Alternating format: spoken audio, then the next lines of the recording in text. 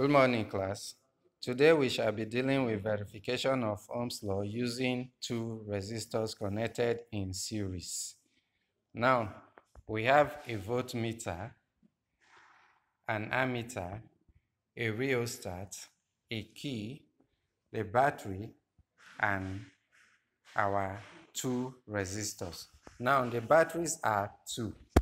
So we have a circuit diagram that shows, you can see here is indicated two batteries connected to the key, the second end of the key connected to the lower end of the rheostat, the upper end of the rheostat connected to the positive of the ammeter, the negative of the ammeter connected to the positive of the voltmeter.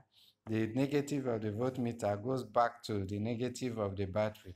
Then we have the two resistors connected in series and then connected parallel to the voltmeter. So watch as we do our connection. Now, this is our battery. The positive end of the battery, we now go to the key. The second end of the key goes to the lower end of the rheostat. The upper end of the rheostat goes to the positive of the ammeter. The negative of the ammeter now goes to the positive of the voltmeter.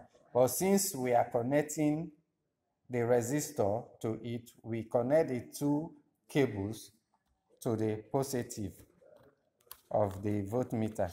The second cable will now go to our resistor, one end of the resistor. We connect another cable from the second end of the resistor to an end of the second resistor. From the second end of the resistor, we connect another cable together with the battery, the negative of the battery, and these two cables will now go to the negative of our voltmeter. It will now go to the negative of our voltmeter. From this connection, what we've done is we've connected the two resistors parallel to the voltmeter while our ammeter is in series with the voltmeter. Now we are to test our work by plugging the key and checking whether the connections are okay. You can see our connections are okay.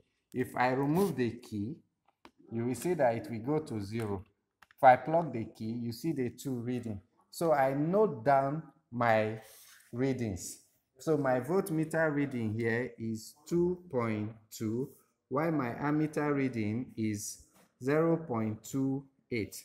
Now, I go to my rheostat and adjust my rheostat. I adjust my rheostat to any level I want. I now take my reading, which will be 1.9, and my ammeter reading will be 0.26. I now readjust it again to any level I want. I now have 1.1 on the voltmeter, while my ammeter reading is 0.14. I now adjust it again. I adjust my rheostat.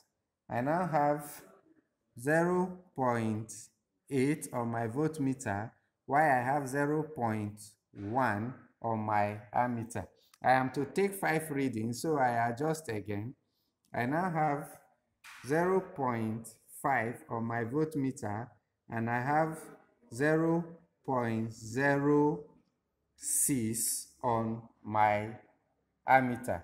So I have a set of 6 readings.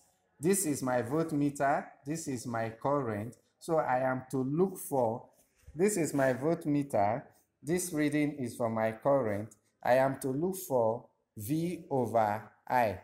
So by dividing V by I have a value here. And at the end of calculating each of the values here, I should find the mean. And the mean, I now compare my mean with the two resistors used. So at the end, I can verify whether what Ohm's law stated rhymes with the experiment that I carried out. If it rhymes, then that means what Ohm's law stated is true, and that is what we want to find out. Thank you.